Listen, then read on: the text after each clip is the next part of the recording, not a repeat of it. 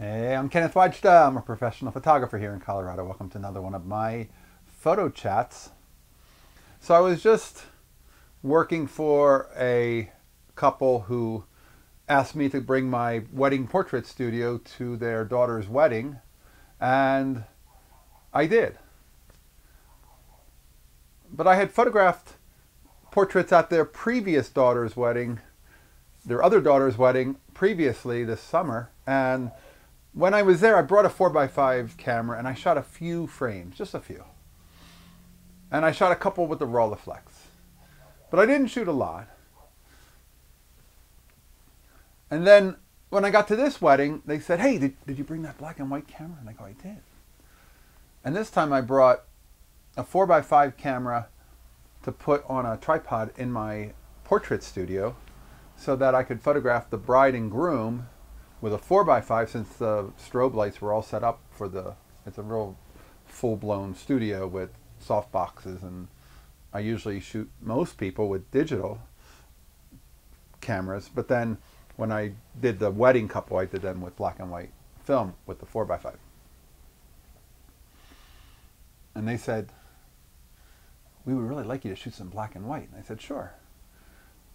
And that's a service I offer some people, but this is a friend of mine, so I was just putting it together for her. And I ended up shooting 2 rolls of black and white film in the Rolleiflex. It's a Rolleiflex 3.5F, and it's my favorite of any TLR I've ever used. It's small, it's lightweight, it's super quiet. I like that. And it's sharp. That's what I did the lake project with. But I didn't want to only shoot that. I also wanted to shoot some 35mm. So I brought the Leica M5 with a 51.4. And I'll tell you, because of my glasses situation and the fact that I'm left-eyed, this is a perfect setup. I can see the whole viewfinder in here, whereas I can't always see an M3 unless I do this and use the diopter. But I can see the whole viewfinder with this. And that was so good to work with. I ended up shooting 2 rolls of film with the 35mm Leica. And then I shot 2 frames of the wedding couple with the 4x5.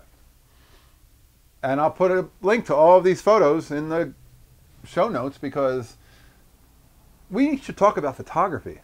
As many times as people love talking about gear, what do these photographs make? What do these cameras make? And I'm one to sometimes bring up cameras and I don't have photos to show because there's still film in the camera, and I have more than one going, so it's not easy for me to always put photos up in links. But I do like showing photos that were made with the cameras I talk about. And today's post, you'll end up with 2 links. One for that portrait studio, including the 4x5 black and white, and one with the documentary work. And the documentary work was so great because I wasn't under any pressure to get anything. I photographed some of the ceremony, I photographed some of the reception, but just moments that I found. I wasn't worrying about getting the cake or getting the garter or getting any of the games that they play.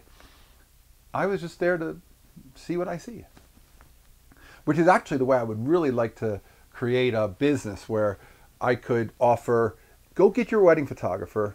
They're going to give you 1,000 frames. You're going to love them. They're going to be beautiful and digital, and you'll have a hard drive. But I'll make 30 to 50 photographs, put them in a little book. And that's the book you're going to take with you to dinner. That's the set of photographs that people will look at, because nobody really wants to look at 1,000 photos. Or 200 that they bring down to the final online album. But 30 photos in a book, in a nice leather-bound book, beautiful black and whites. I could see them taking that everywhere. So, for me, that's a really great 2-camera setup. A Rolleiflex 3.5F and a Leica M5 with that 51.4, which I never shot at 1.4. I often shot it inside, there was a tent, and I often shot it at like f2 or 2.8. And I didn't have any exposure meters in either of the cameras. The M5 has one, but I don't trust it. And so I would just guess exposure. And I've gotten over the years really good at guessing exposure. I know what is going to be outside. They got married in a sunny field.